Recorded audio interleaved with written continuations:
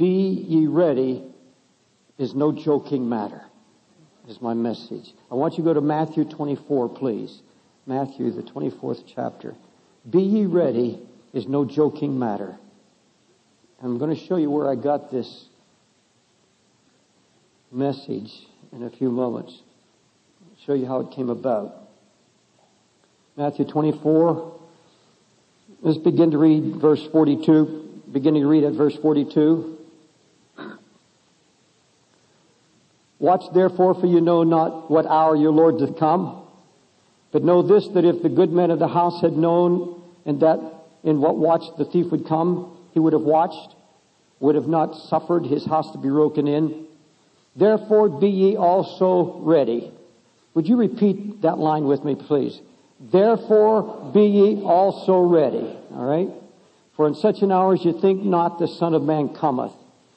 Who then is a faithful and wise servant, whom his Lord hath made ruler of his household, to give them meat in due season. Blessed is that servant whom his Lord, when he cometh, shall find so doing. Heavenly Father, I believe that you're sending your angels soon to gather your elect from the four winds. The coming of the Lord is drawing nigh. Lord, you spoke so clear to me this past week in a dream. And I'm going to share that dream in just a moment. And I pray, Lord Jesus, that you awaken our hearts. You awakened me in a new way. And you told me to preach this afternoon. And I obey you. Lord, I don't know who you sent here. I don't know why you sent them. Lord, this is for many that attend this church.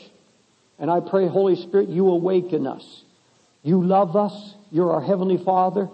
But Lord, you mean business. Your word is no joke. It's not a laughing matter. Lord, you are not delaying your coming. Your coming, you said, as a thief in the night. But that night is not to overtake us. We're to be wide awake.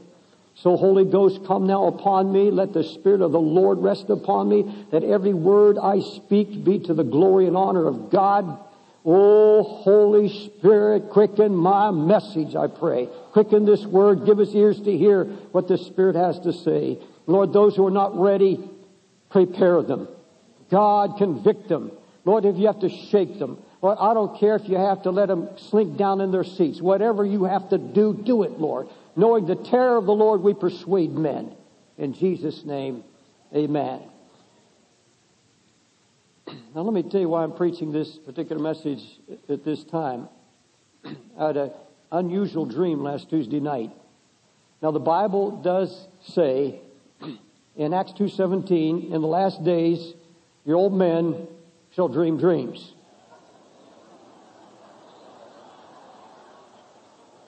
I qualify.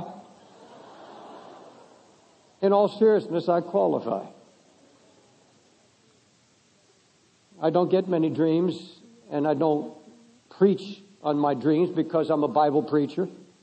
And you know that we've taught you here that anything that does not conform to the Word of God is to be rejected outright. And I'm telling you right now, this is not on my dream has nothing to do with theology. It has nothing to do with some great biblical truth as far as amplifying it, other than to make it clear what Jesus is saying. And I'm just telling you how God awakened my soul, how He awakened my spirit, that I should preach this more often. And I'm going to share that with you in just a moment. But before I do, I want you to know that this is not doctrine. It's not some new revelation. It's simply the Holy Spirit. It was the Spirit of God prompting me and speaking to me about His coming. Don't want to build any doctrine about it. Remember that. I don't have much confidence in dreams, and any dream, vision, or so-called revelation has to absolutely be framed in the Scripture. We are Bible believers in this church. Now, having said that, let me share with you, without trying to talk about a doctrine or anything else, just the Holy Ghost speaking to me. In my dream, I was suddenly awakened by the knowledge that I had been snatched. I had been caught up, and I was in some kind of a conveyance. I don't know whether it was a chariot. I didn't see the conveyance. But I knew that there were others in this, and that there was an angel of the Lord that was, and there was a sense of just racing swiftly through streets and into houses. This conveyance knew no barriers, and I had a sense that I'm on my way home. I'm saved. The Lord has come. I am being gathered by the angels of the Lord. The chariots of the Lord are thousands upon thousands. The coming of the Lord is as lightning is from the east and to the west. And there was a sense of swiftness, but it's almost though I would see it in slow motion. This lightning coming, I was seeing it in slow motion. I didn't see a driver, didn't see an angel. I didn't see the conveyance. I just had a sense. I knew I was being carried and taken. And it was moving swiftly, and people were being snatched from homes and from the streets. And I remember specifically going into a particular home, and we were moving swiftly, and there were 3 people that I recognized. 2 were friends, and 1 was a family member. And we went right by. And there was a sense, a sudden sense, oh God, they're being left behind. And the Lord allowed me for a few fleeting moments, to sense the terror of what it would be like to be left behind when the angels of the Lord go and gather his elect from the 4 winds. The sense, I was made to know at that time that even though those who called themselves Christians, and were really not Christians, who despised the grace of God, misused and flagrantly flaunted the grace of God, went out and sinned and said, I can easily confess, and never did forsake their sins. There was a sense that even though they were sleeping, they were aware. There was an awareness that the Lord is coming, and there's a sudden moment because I saw hands being raised, people reaching out and waving. In fact, as we kept moving on, there were people that were waving, hey, and trying to get attention to this driver and this conveyance, and I was screaming and yelling, get out in the open, get out in the open. And people were trying to get away from the crowd, get away from the crowd, get out. As if I thought if they were out in the open, they could be seen and caught up, but it went swiftly on. But there was a sense that I have never experienced in my life, even though all my lifetime, my father taught on the coming of the Lord, my grandfather taught about it. The Bible says we shall be changed in the twinkling of an eye suddenly. We're going to be changed, the Bible says. This corrupt body shall put on an incorrupt body, just like his. And the Bible says that we're to be prepared and ready and expecting. He said he's coming for those who look for his appearing. And those who expecting, even though they sleep, they're going to be caught if it's in the middle of the night. Now, I'm not going to get into the doctrine of the rapture. I'm not going to get when this happens before the tribulation, mid-tribulation, or after the tribulation. I am just telling you that I had a sense of the horror it's going to be for those who knew the gospel, who had one appeal after another, who knew the grace and the mercy of God, and they were not ready. They were not taken. They were not gathered in this. And I remember the swiftness of moving, and I was thinking, if you were surely going this street, going down this street, if you could just rush over here, and I see people racing, trying to get where they were visible in this conveyance, just passing by, and this terrible sense, Lord, I know I'm saved, I know I'm redeemed, I'm going home. But those 2 friends and that member of my family, and there was a terror. 2 shall be sleeping in the bed, 1 shall be taken, the other left. 2 shall be grinding at the mill, 1 shall be taken, the other left. Watch therefore. You never know. He's coming as a thief in the night. He's coming. Folks, there was no sense of speed. There's no sense of travel. Nothing at all. But suddenly, it was like coming out of a cloud. And suddenly, I was stepping with everyone around me. We were stepping as out of a cloud, out of a fog, out of time into eternity. Suddenly, there was no sense of being carried out into a cosmos or anywhere else. Suddenly, we were home. We were in eternity. And there was, I remember the sense that I have the absolute serenity as we stepped out into eternity through this cloud. There was a sense of peace. And all I could see around me, people were feeling their bodies. They were feeling their hands, and they were caressing their faces, looking at their hands. There was no shouting. I didn't see Jesus anywhere. It was just a sense. It happened so quickly. It seemed to be a gathering place. The Bible said he's going to gather his elect from the four winds. And suddenly I looked, and there were my two friends and my loved one coming through the cloud and into eternity. Nobody was looking at each other. There was no embracing. There was nothing. There was just a peace, an incredible peace. And I experienced it for a moment. I am home. That earth that I was on is gone. I'm beyond the reach of Satan. There is no sin. There is no possibility of ever being lost. I am eternally His. He did what He said He would do. There was a sense He said He would come with His angels. He came with His angels. He did everything I preached, everything I said. It's true. He's all sufficient. He's everything that we need. There was a peace and a serenity beyond anything I could imagine. And people were just awed. Silence. There was an awe. There was a peace that was absolutely indescribable. And a sense of, this is a new body. Nobody was looking at anybody else's body. I was not going to any loved one or relative or anything else. It was a sense, it was just that sense, it's all over. It's all over. It was all true. That sense of reality and truth, that was not the real world. This is the real world. This is eternity. That's all passed away. It was just a dream, like. It's just grass. That's what the Bible said. Flesh is just grass. It comes up and it withers and it's gone. It said, Lord, the world was created. Time was just a little piece. Eternity is a great, big, round cord, so to speak. God cut a little piece out called time, and He gave it to man with His grace and mercy. And He said, here is my mercy, my glory, my grace. He gives you space and time to repent and trust in Him. But then I remember in this serenity saying, but God, wait a minute. All of those who didn't come, all of those who were left behind, who thought they were prepared and thought they were ready, they are not here. What about them, Lord? They're lost. There was a sense in me. Now, folks, that will not be there, but I believe God was letting me feel the sense of this lostness of those who were gone. And I suddenly, as I was thinking about all those who had not been gathered, I woke up. I sat right up.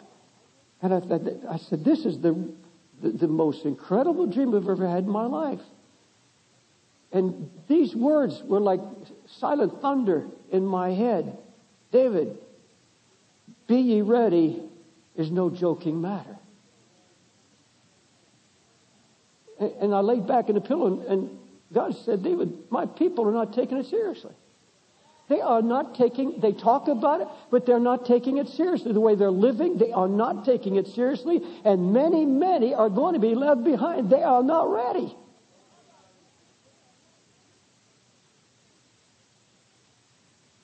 I said, but Lord, what about all this grace I've been preaching, all this mercy I've been preaching, about your glory? I've been telling everybody that your glory is your grace, your mercy, your tenderness, your long-suffering. And the Lord said, I am love, I am grace, I'm mercy, I'm tender-hearted, I'm long-suffering. But David, the day of grace is about to end. It's all going to end. I gave grace, mercy, and tenderness to bring men to the realization that I am bringing them into a new world. There's a new world coming. We're not living for this world. There has to be an awakening. God calls His grace all sufficient. But when He says all sufficient, He doesn't mean all sufficient just to let you egg your way through life. It's not just to keep you from having a nervous breakdown. It's not so you can just cope with life. His grace is all sufficient that He prepares you for an eternal home with Him. His grace is to take you not just through life, but through eternity. But there has to be a preparation for that time. Now, I'm not the judge of the Lord's church. I'm not the judge of His church. But I honestly believe that God looks down on a church that's fast asleep. He's looking down right now on a church that is unconcerned about his soon coming. Jesus himself said, while the bridegroom tarried, they all slumbered and slept. They all slumbered. All the virgins slumbered and slept. You go to any town in America, any city, go to almost any church of any denomination, any Sunday morning and take a look at the crowd. The crowd is bored. They're counting the minutes on their watch till the man is finished so they can get back to their football games or back to their pleasure or back to their vacation homes. There's nothing of God. There's nothing of expectancy. Nothing about the coming of the Lord. Not a thought. In the majority of churches in America today. And why is it that so many of our people are hard now? Empty. Unexcited about going to church. I've heard Christians, read letters from Christians, said the worst thing in the world is to get up every Sunday morning and dread going to church. Just dread going to church. Now that's not in Times Square Church, I can assure you. But why are so many people mixed up in their morals, so lacking in discernment that they buy any doctrine that comes down the turnpike? So complacent, earthbound. Why is their love for Jesus growing cold? Why is it? It's because the pastors, first of all, and the shepherds themselves are asleep. That's what the Bible says. The shepherds are asleep. You go to any mountaintop, you go to any grazing place where sheep are grazing. You show me a shepherd that's sleeping in the natural. You show me an unconcerned shepherd, one who's always slumbering, sleeping, and I'll show you a flock that's scattered everywhere, going its own way, and a prey to every wolf and every wild animal within sight. I want you to go to Isaiah 56.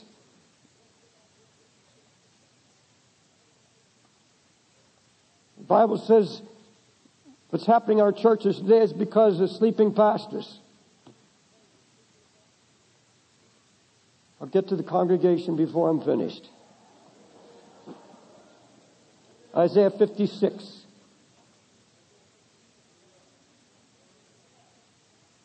Let's look at verse 9, beginning to read. All ye beasts of the field come to devour, yea, all ye beasts in the forest. Now look at me, folks. Here's an invitation to every wild beast, every demon power. Here's an absolute invitation. Come on in. Take advantage of the sheep. Come on in. Take advantage of the flock. Go anywhere, do anything, because there's no shepherd on guard. Read the next one. Because his shepherds, his watchmen are blind. They're ignorant, dumb dogs. They cannot bark, sleeping, lying down, loving to slumber. They're greedy dogs which can never have enough, and they're shepherds that cannot understand. They all look to their own way, every one to his gain from his own quarter. Come ye, say they, I will fetch wine, and we will fill ourselves with strong drink, and tomorrow shall be as this day, and much more abundant. Listen to it. Blind watchmen with no message, no urgency, no heart cry, sleeping, lying down, loving to slumber, shepherds that cannot understand.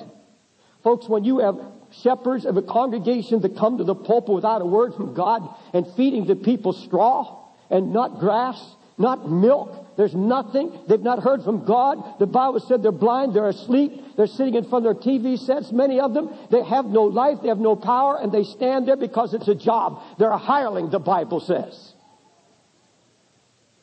Folks, this is so widespread, and that's why we have a backslidden nation. That's why we have churches that are closing their doors, because there is not a shepherd in the pulpit. There's not a man of God that's been on his knees and stands broken before the people, knowing they're going to hell, knowing that Jesus is coming. They themselves are blind to have no word from heaven. The Bible said they're slumbering. They're interested only in their own gain. All I hear from many pastors today, I can't wait till I'm 65 to retire. I want 5 acres and I want a little place out in the country, and I've had it. And they'll sit many in front of their TV sets and waste away and lose any anointing they once had. And what a sad, sad thing. Every prophet in the Bible prophesies against it.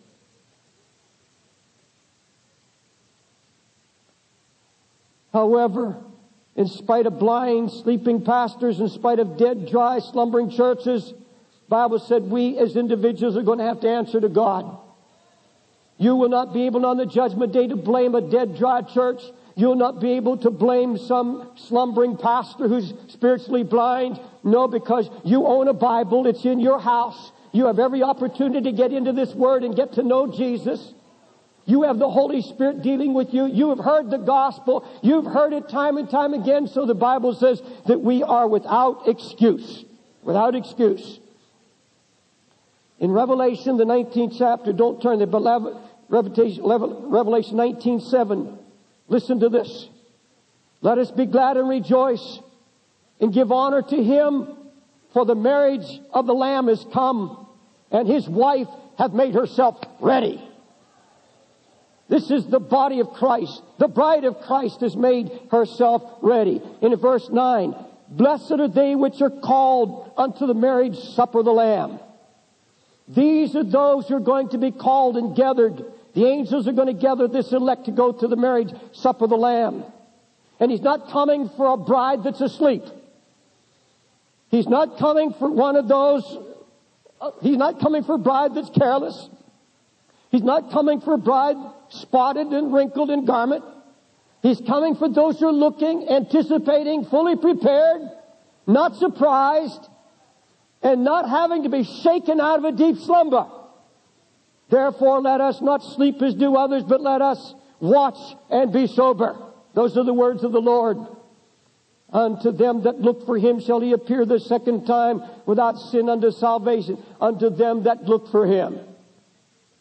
Now, if you truly love Jesus this afternoon, this has to be the cry of your heart. Lord, what does the Scripture tell me to do to get ready?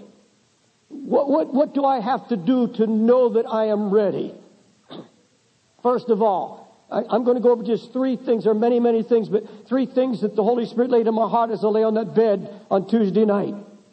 First of all, go to Colossians 3. Third chapter of Colossians. Boy, how clear this is. There's no question about it. No ifs, ands, and buts about it. Folks, before we go into Colossians, the third chapter of Colossians, let me tell you what it is. You've got to get your eyes focused on Jesus and get your eyes off everything that's in this world. You have got to absolutely focus your time, your attention on Jesus and His eternal purposes. Verse 1 to 3, if ye then be risen with Christ, seek those things which are above, where Christ sitteth on the right hand of God. Set your affection on things above, not on things of the earth. For you are dead, and your life is hid with Christ in God. When Christ, who is our life, shall appear, then shall we also appear with Him in glory. You know what He's saying? Look at me. If when Jesus comes, He's your life, you're going to go with Him. Is He your life? Not your career, not your job. Now, my Bible makes it clear that if you don't provide for your own household, you're worse than an infidel. My Bible tells me if you don't work, you don't eat. My Bible tells me that God loves to bless those who are sincere and dedicated in their work, their ministry, their call. Whatever your job is, whatever your career, whatever your work God's called you to do, you're to do it with diligence. You're to lay in store for your children. In fact, the Bible, it's all outlined clearly. That's not what we're talking about. We're talking about the things that consume your time. That is your life. Whatever consumes your time. Some of you can't even know. Some of you men can't even quote me you can't even name the books in the Bible, but you know every basketball player, you know every football player, his weight and his height and what team he's in, how much he makes. You tell me Jesus is your life? You tell me Christ is your life? When you have time for friends, for family, for relatives, you have no time to dig into the Word of God. You have no time to pray and seek the face of God. And you tell me Christ is your life?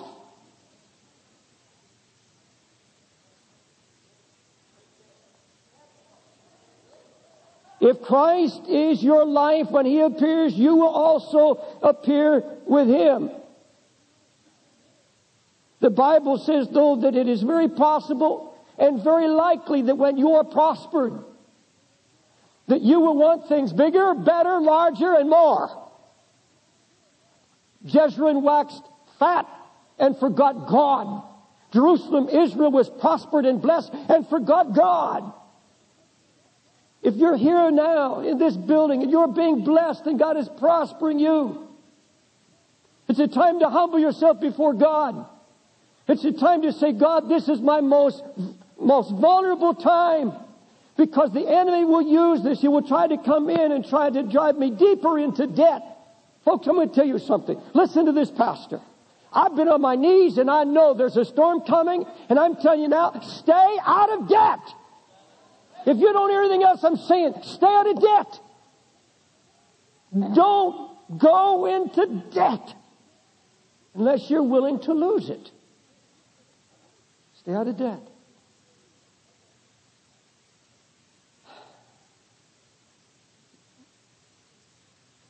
The Bible talks about the deceitfulness of riches coming to choke out the word, and you become unfruitful. You were fruitful. You were doing well, the Bible suggests. And then suddenly the deceitfulness of riches, the desire for more and better, and that spirit of covetousness set in, and things begin to take your mind, and possessions begin to rule your thinking, the desire for things. That's why the Lord says, don't set your heart on the things of this world, but set your heart on me. Jesus said, I will be your life. If when the trumpet of God sounds, I am your focus. Yes, you may be busy, but night, every waking hour, it doesn't matter where you're at. You can be in a conference. You can be on the subway. You can be at your computer. But Jesus is always on the mind. Jesus is always on the mind. And there's a thought that says, oh, Lord, one of these days, this is all going to burn. This is not my life here, Lord. Thank you for this piece of furniture. Thank you for my car. Thank you for the finances you're supplying. But, oh, God, it's all going up in smoke very soon, Lord. You're my life. There are Christians all over the city who once attended this church. Some rich, some very rich, some not so rich. They used to be so on fire, they'd sit on the edge of the seat when I preached. They would come back and hug me. Man, they'd go back and they'd buy every tape I had, and they couldn't get enough. They'd listen to their tapes on their way to work or wherever it was, and they were so excited about Jesus' witness, they never missed a service. They're not here now. They go one service a week to a church that's dead and doesn't convict them of anything at all. And now they're wrapped up in their jobs, wrapped up in making money, and they're fast asleep. Fast asleep. They see me on the street and they go the other way, because they look into my eyes and get convicted just saying hello.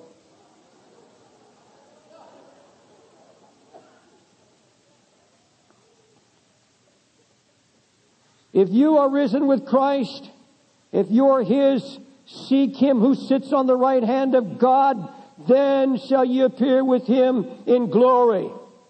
Now, the heart affection of the bride of Christ is described in Song of Solomon 3, 1 and 2.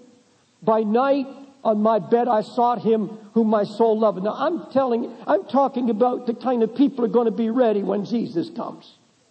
It's going to be those with a heart affection for Him. When it says looking for Him, He's looking for the one that is my life, the one that I love with everything in me.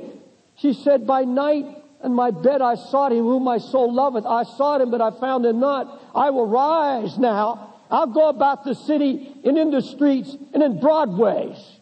Oh, Broadway, right outside the door.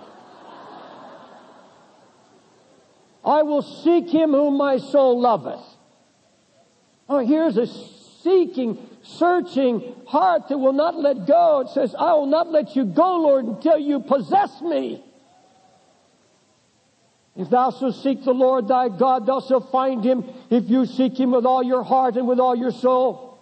If you seek Him, He will be found of you. Seek the Lord in His strength. Seek His face continually. Not just occasionally, but continually. I'll tell you now, and I tell you with a broken spirit, this afternoon from this pulpit, some of you that are hearing me right now, you believe you're going to go and be in the bride, but according to Colossians 3:1 I've just read, it's not possible, because He is not your life. Because if Jesus Christ were your life, you would not miss a single day in this book. This is the end of Psalm.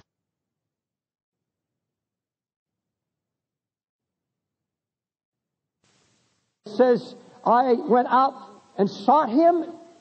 Here's how we seek him, right here in this book. You seek him. He's here. This is Christ, the living Word, and you seek him.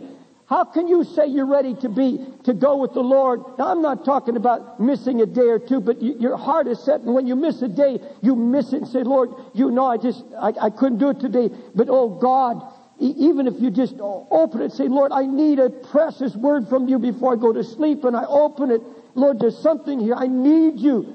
How can you tell me that you love him and you're ready to go and you neglect him day after day after day? Don't tell me you're going. You're not going.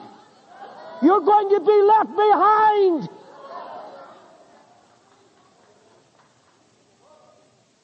You don't love him. You say, Brother Wilkerson, where is that mercy and grace? This is grace. This is mercy. Because we as pastors stand one day before a holy God. I stand before a judge. No man on earth can give me money and pay me to do what I'm doing. I stand one day and have to give an account, and I can look you in the eye and tell you with a broken heart and in the grace and love of mercy of God, if you neglect this blessed Savior, how shall we escape if we neglect so great a salvation? That's the Word of God. That's your pastor. It's the Word of God. I had no horror of knowing what you're going to go through. Paul said, knowing the terror of the Lord, we persuade men.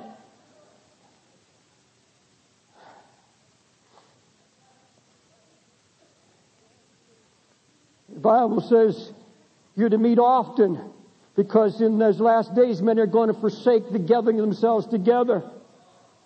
Have you become just a Sunday morning person? No, evidently not, because you're here Sunday afternoon, but beware. I don't ever want to have anything to do with a Sunday morning church.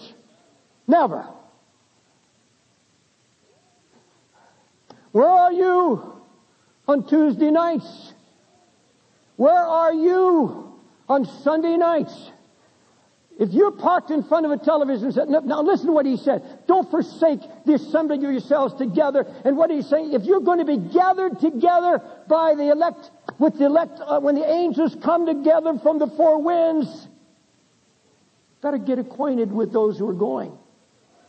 Better stay together, and the whole Bible teaches that. Stay together where the flock is. I got to move on. Number 2, listen closely. You cannot be prepared until you settle every grudge, every single hurt, every seed of bitterness. And that was confirmed this morning so clearly here, powerfully. I want you to go to James, please. 5th chapter. Hebrews, and then turn right, and you're into James. For the new converts, please. For a lot of the older converts. Now, folks, listen to me, please. I told you that being prepared is no joking matter.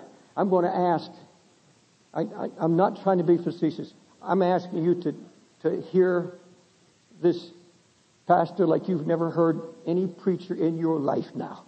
Because many of your souls depend on it right now.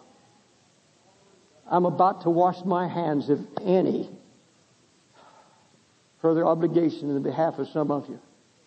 And I want you to listen very, very closely. James 5, 8 and 9. Let's start with verse 7. Be ye patient, therefore, brethren, unto the coming of the Lord. Behold, the husbandman waiteth for the precious fruit of the earth, and hath long patience for it, until he receive the early and latter rain. Be ye also patient. Establish your hearts, for the coming of the Lord draweth nigh. Grudge not one against another, brethren, lest you be condemned. Behold, the judge standeth before the door. James is saying, look, Jesus is coming soon. Get your heart right. Better settle all your grudges soon, lest you be condemned, lest you be cast out of the bridehood. And the judge is standing at the door right now, waiting your decision, lest you be condemned. Now, folks, listen to me. This word grudge here, as used in Greek, is taken from a root word that means narrow because of obstacles standing between. Now, here's the picture. Now, I want you to get this, please. This is so important. It's a picture of a person who's holding a grudge, a root of bitterness. He's allowed it to go so deep into the soul that the one who has grudged this person, or the one who this person feels has done them wrong, there's no possibility that the person, should they be convicted, and God speaks to this person and says, you have done them wrong. You have caused this person hurt. This person, under the anointing of the Holy Ghost, goes to this individual and says, look, I've done you wrong. There's no possibility of getting near that heart because this person has put up obstacles and made the road to reconciliation so narrow it can't be passed. That's exactly what the Greek word means.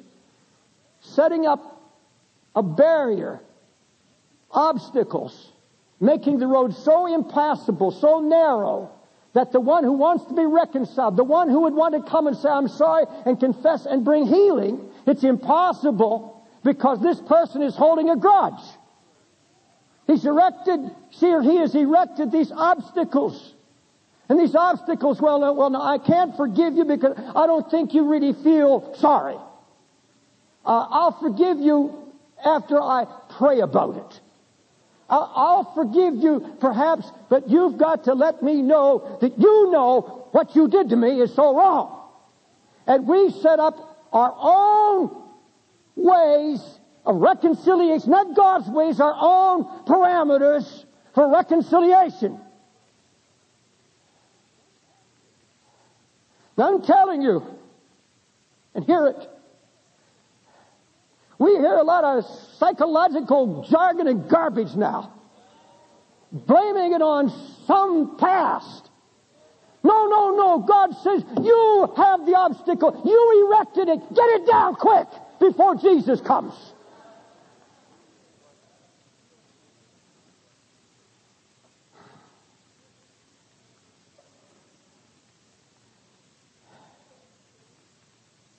God says, listen to me, please. Enough of your childish pride. Enough of holding on to your grudges. God is saying, if there are any obstacles between you and anyone that you are holding a grudge against, if you have any way hindered them from getting to you for reconciliation, you had better get down all the obstacles, remove them quickly, and make things right.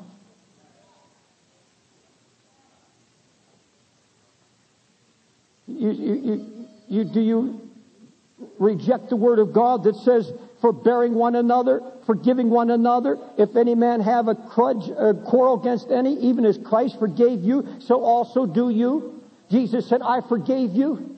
I forgave you. Now you forgive even as I forgive you.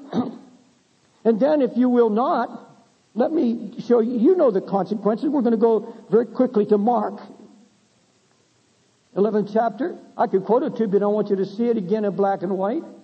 Or red. It's in red. Just go to Mark, please. 11th chapter.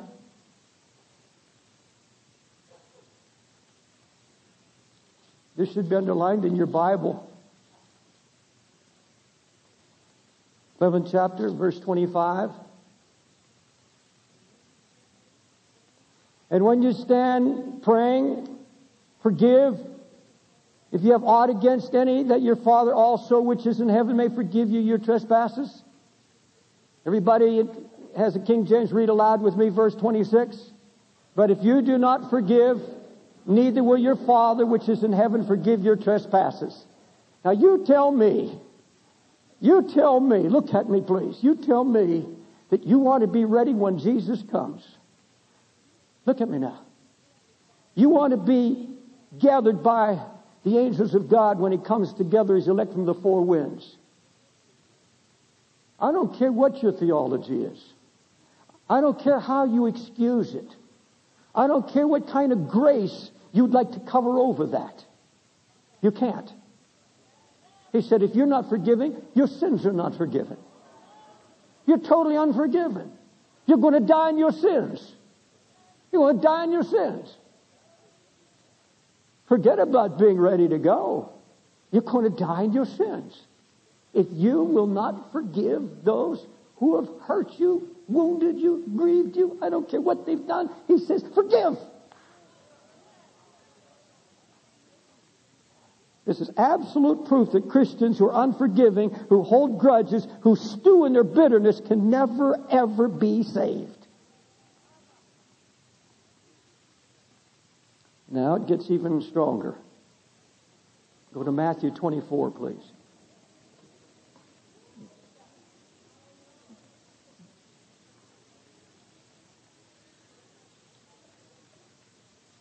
Twenty-fourth chapter of Matthew, please.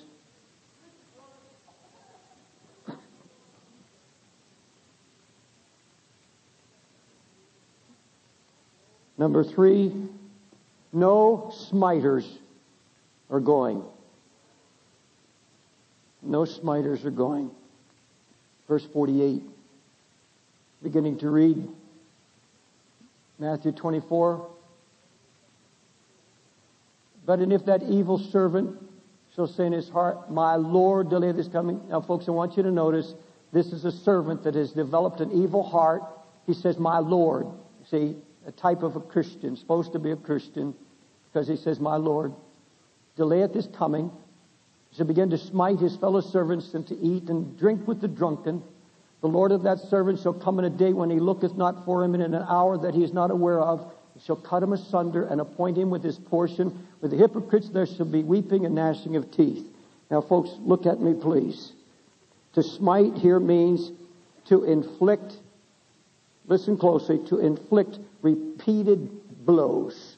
It's not just one slap on the face. Now, we're talking about using words. These are verbal hits, verbal slaps. Someone with a stick verbally beating, tongue lashing. This is smiting. Folks, this is a householder. In other words, this has to be a husband or a wife, a pastor or a boss. It has to be somebody that has others under them. And there's a drunken stupor that has gotten a hold of this individual. This individual has been hurt. This individual has a grudge. This individual has bitterness. And this individual gets on the telephone and eats and drinks with the drunken by eating the poison, drinking the poison, sharing it. That's eating and drinking with the drunken, intoxicated and sotted in mind and spirit by their bitterness. And it's gone so deep. It can be a husband who's bitter against a wife or a wife against a husband. He comes home from work. It starts in the morning. It starts all day long. The smiting, the lashing. It goes on and on and on, and the children are suffering. It's till late at night. And there are some of you sitting here right now, husbands and wives. You've been smiting one another. There's been something that he or she did. You've not forgiven. You're still holding it. You've been smiting in constant inflicting blow after blow after blow. It could be a mother, a daughter, son, relative. It could be a boss who's hurt you. And if you're a leader, if you're a boss, and there's anybody under you and there's somebody that you've taken a dislike to and you just keep applying the rod to them and verbally you lash them. This is the lashing. And then it's going out and talking about it. Going out and drinking it and eating it.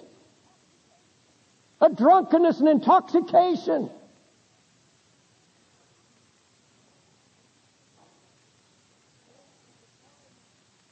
A poison that's hardened. A poison that's set on punishing and punishing and punishing and never satisfied. I'm speaking to somebody now prophetically, either here in this building or on tape. And you will not forgive, and you have determined that somebody's going to pay. They're going to be punished. And you won't stop. You're going on and on and on, and you're beating it down, and it's so gripped you. And let me tell you what the Bible says. The Bible is so clear in Proverbs 13:18.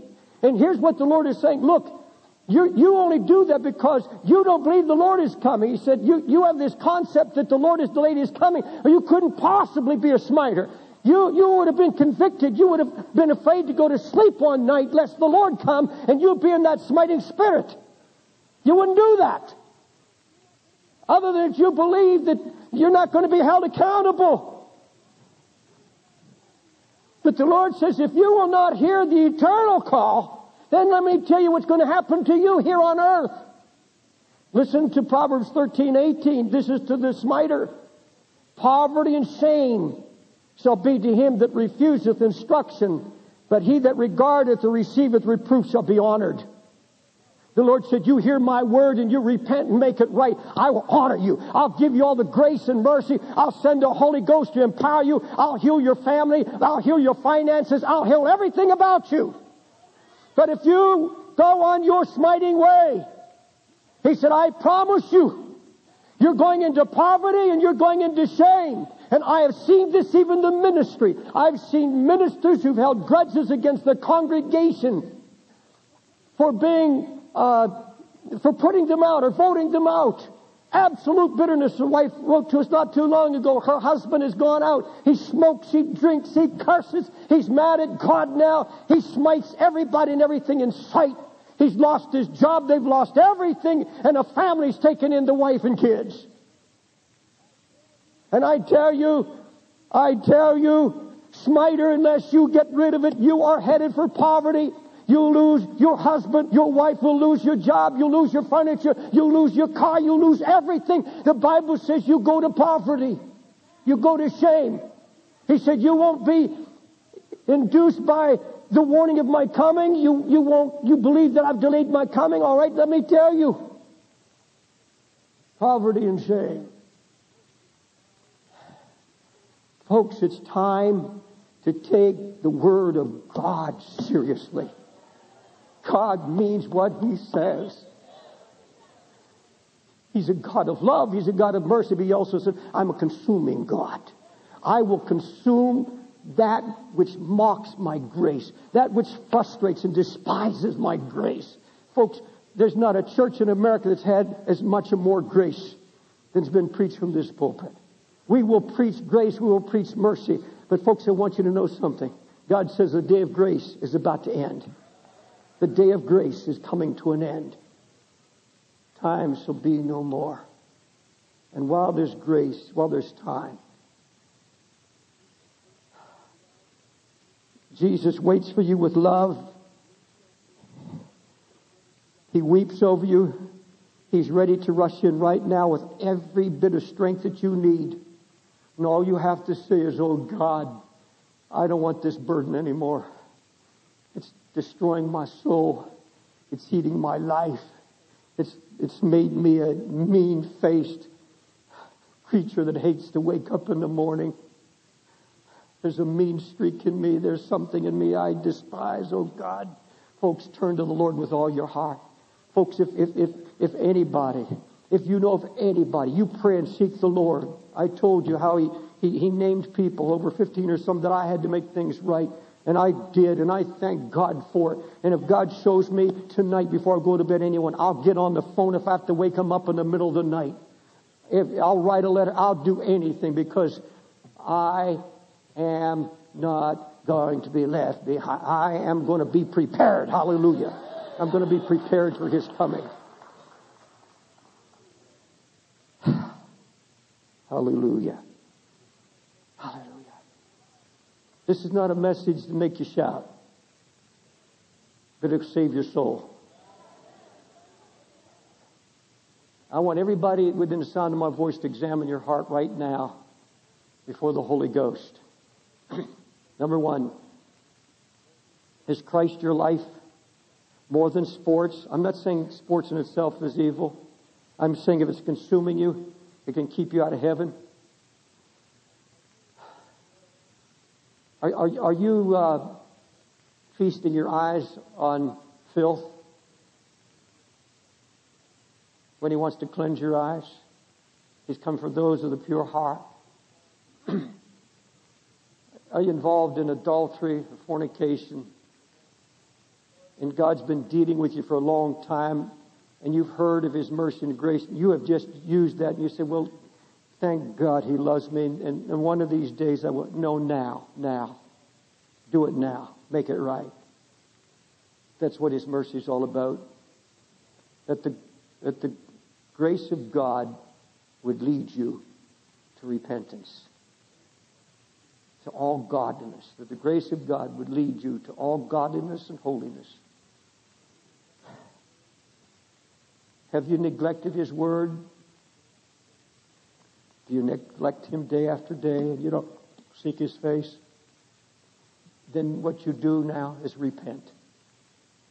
You repent before the Holy Ghost. You repent before the Lamb of God.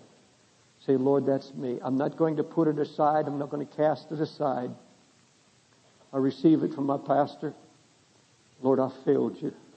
I've not been awake. I've been slothful. I've been lazy about your things. Lord, I'm sorry. Forgive me. If you're here up in the balcony on the main floor, and you know as you're sitting here right now, Brother Dave, I am not right with God. I have just flaunted the grace of God. I have not been walking with the Lord at all. But I want Him. I need Him. I want to get rid of this burden. I want you to get up out of your seat. Folks, just stay seated, but I want you to just get out of your seat. And if people let you out of the aisle, we usually have everybody stand so you can get out, but up in the balcony, up on the main floor here, well, we better stand, folks. We better stand because it's almost impossible to get out of those seats.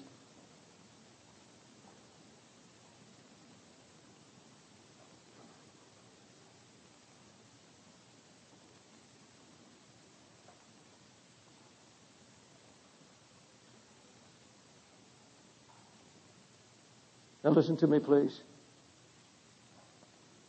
A message like this brings heaviness until the Holy Ghost has completed His work. And then the joy of the Lord breaks out spontaneously because we have obeyed His holy word. Hallelujah. Up in the balcony, main floor, if the Holy Ghost has convicted you by this message, if you have been convicted by the word of the Lord, I want you to get out of your seat and come and make it right with the Lord right now. Lord Jesus, I've been slothful. I've been lazy about the things of God. And I want you, Lord Jesus, to awaken my spirit and my soul. I repent before you, Lord. I come to your grace. Oh, He's faithful and just. He'll forgive you immediately. He'll forgive you instantly. Move in close, please. And as soon as you come, turn to the Lord with your heart. Just turn to Him right now and in your own words, tell Him exactly what's in your heart. Tell Him exactly what's in your heart. Let the Holy Spirit put His searchlight into your heart right now. Let the searchlight be turned right on to your heart right now. We pastors stand before God and give an account. We know everyone has to give their own account. I have to give an account for being a shepherd who obeys His voice and preaches His truth. I'm responsible for preaching truth, come what may. Now my natural inclination is to just say a quick prayer and everybody get happy and let's clap our hands and have a good time. But here's what the Holy Ghost is saying to me, and I want you to listen closely. The Holy Ghost has said very clearly in my heart that He's already told you a few times in the past already about some things you need to make right. You were going to do it, but you didn't do it. You justified it. And the Lord said, no. Now I want everybody in this house to hear me. Everybody. And this includes me. This is not a joke. This is your eternal salvation. Don't come to me with some doctrinal excuse. Yes, we're secure in the Lord. But he said, if you absolutely disobey brazenly my word, you're despising my grace. Yes, he'll forgive you. He'll forgive you instantly. He's ready to forgive. He's ready to heal. But he's waiting for you. He will not do what you have to do. He'll not do that which is your part, mine. I'm asking you now. You make up your mind. Here in the presence of God today. You don't have to go searching down the crossroads or inroads of your mind. The Holy Ghost will put it right in front of you. The name, the person. Now, if you've already done that, this message should only encourage you. If you've already made your wrongs right, this should only bless you. But the Holy Ghost is so faithful. He is so faithful that He will bring to your attention. He'll not play games with you. He'll tell you outright. Make it right. He'll name the people. You have a grudge? I don't care if it's 30 years old. Make it right. I don't care if the person you go to turns you down and mocks you and says you're crazy. You've done your part. Move on. Just pray for them. Doesn't mean you have to walk in their shoes. Doesn't mean that you have to walk around embracing them forever saying, I'm sorry. You say it and mean it and pray for them and go your way. But there's some of you in this church. You need to get some others in this church because you've been smiting some. You just keep going and going and going and going and you won't give up. You hold it and hold it. Some of you have been in this church 5 or 6 years and you're still holding it on somebody. Don't tell me you're going to heaven. Don't tell me you're going to be saved. No way. Everything you do is, the Bible says it's not going to work. And some of you have a mess in your life because you're just not getting it. You're not understanding it, how simple this is. The Lord says, if you will take this reproof, I'll honor you. I will honor you. I will bless you. That's promise. Hallelujah. Lord, I can't do this. I am totally inadequate. Lord, I know you put this on my heart. I know you're coming soon. I know, Lord, when I woke up, you told me, be ye ready is no joking matter. It's no joke. It's time to get serious about the things of God, about this book, about walking in faith, about being too busy and neglecting Him. Lord, we're not to just give you words, we're to give you all of our heart. I want everybody that came forward, everybody in the house that loves Jesus, raise your hands. And I want you to pray this prayer with me right now. Jesus, forgive me for my slothfulness. Awaken me. Forgive me, Jesus. I've neglected you. Now help me by your Holy Spirit to have removed from me every grudge, every hurt feeling, all root of bitterness. Lord, I want to be free. Forgive me. Cleanse me. Send your Holy Ghost and help me now to obey you. I love you, Jesus. Now I want you to raise your hand. Just love Him. Just worship Him now and tell Him, Lord, tell the Lord right now, I'm sorry, Lord. I've neglected you. I give you my heart. I give you my time. Draw me back, Lord, to your first love. Draw me back that I may go out seeking after you with all my heart. You're coming for those who seek you with all the heart, all the soul, all the mind, and all the strength. Lord, you're not coming for a church that's asleep, so wake us up, oh God. Wake us up to prayer. Wake us up to seeking your face. In the name of the Lord Jesus. Hallelujah, hallelujah, hallelujah.